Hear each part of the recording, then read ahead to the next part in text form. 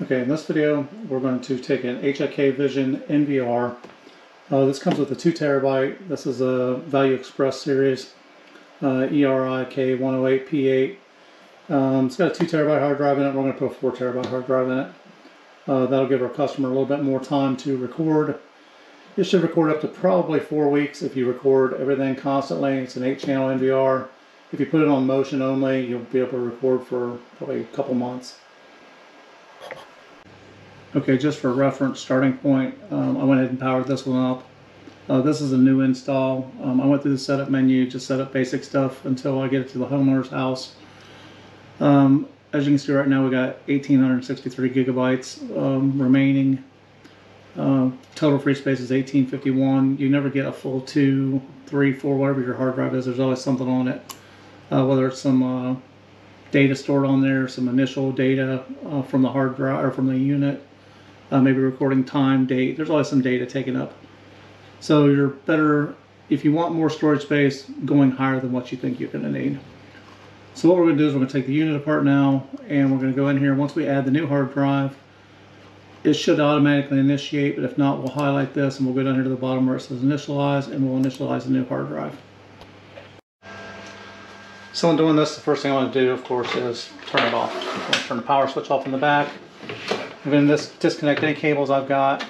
Now, if you already have this unit installed, you don't have to disconnect all the cables. It just makes it easier to get to the screws in the back if you do have everything unhooked. But again, if you've got everything hooked up, you can get to that screw. It's just a little bit more difficult. I'd rather have it out here on the table where I can see everything and work on it. So we're going to take the cover off, and basically what we need to do is take the 2 screws out of the back, and there's 2 screws on each side. So a total of 6 Phillips head screws. So what I'm going to do to keep it from scratching the face, I just grabbed a towel. You can grab anything to keep you from scratching up the face of it. I'm going to set that on there. And then again, like I said, we've got 2 screws in the back, 2 on each side. So I'm just going to go slow so I don't lose them.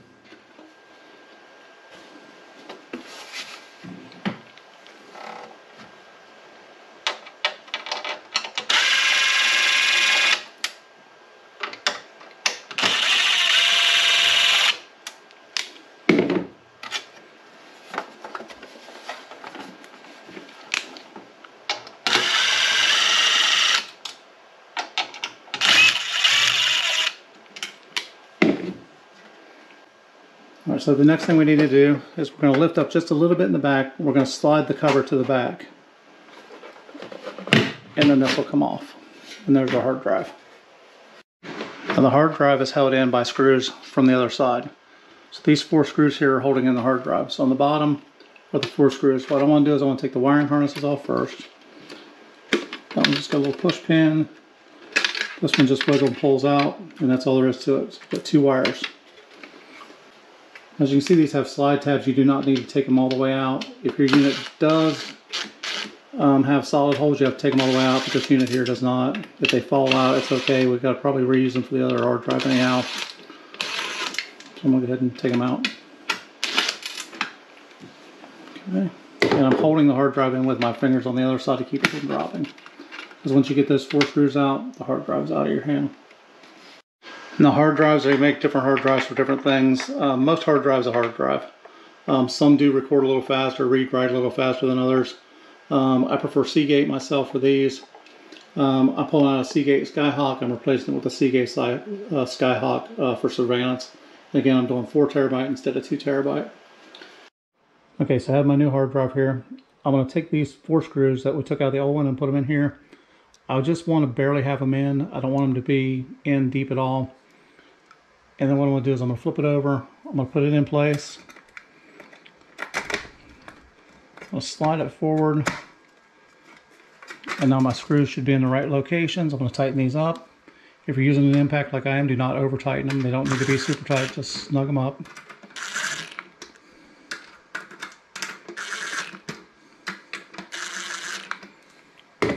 Flip it back over. And your wiring harness will plug right back into it. Or both of them will. and get a hold of it.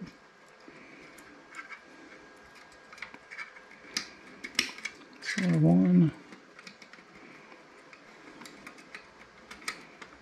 and 2. Then we're going to put our cover back on, put our 6 screws back in. So just like you took it off, reverse that. So you want to go to the back. So there's a gap in the front, and then slide it forward. And then we're going to put our screws in. And I'm going to pause it while I do this. I'm not going to make you watch me put 6 screws. Alright, so I'm back. I got my 6 screws in. Now replacing this hard drive works essentially the same with almost every NVR out there. You just have to check the capacity of your NVR, make sure it'll hold the size hard drive that you want. You can't just take a 16 terabyte and shove it in a 2 terabyte and hope that it works. You have to make sure you find the capacity of the unit. Some of the units, I have one that's a 16 channel NVR. It actually holds 2 hard drives, so you can put 2 4 terabytes in there and do 8 terabytes if you want. So you have to find out the configuration that works for you. But that should be in your owner's manual. You should be able to find it online. So we're going to go ahead and hook it back up here. I'm going to plug it back in and power it back up. So I powered my unit back up here. Made a couple beeps.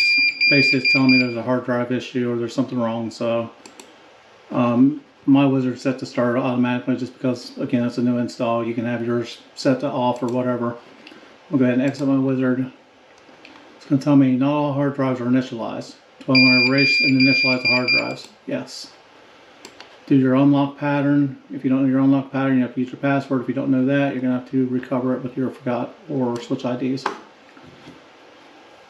So by doing that, basically what I've done is I've initialized the hard drive now. It's formatting the hard drive and it's actually setting them up to record data on it.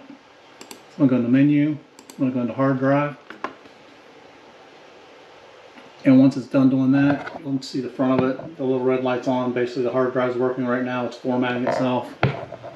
Once that's done, we'll see a menu up here and we'll be able to see how much data is actually available on it. So there's our new hard drive, and it's got 3,726 gigabytes instead of 1,800 gigabytes. So we've basically more than doubled the memory on this one. And that's all there is to updating the hard drive on just about any DVR, NVR out there. Doesn't matter whether it's a FLIR, HikVision, Dehua, Sprite, doesn't matter which one it is. They all pretty much use the same hard drives. You just got to find your capacity out. Hopefully that helps some people out, save you some time trying to update your hard drive. If you have any questions, comments, please leave them down below. I'll try to respond to you if you have questions to me. I'll try to help you out with anything I can.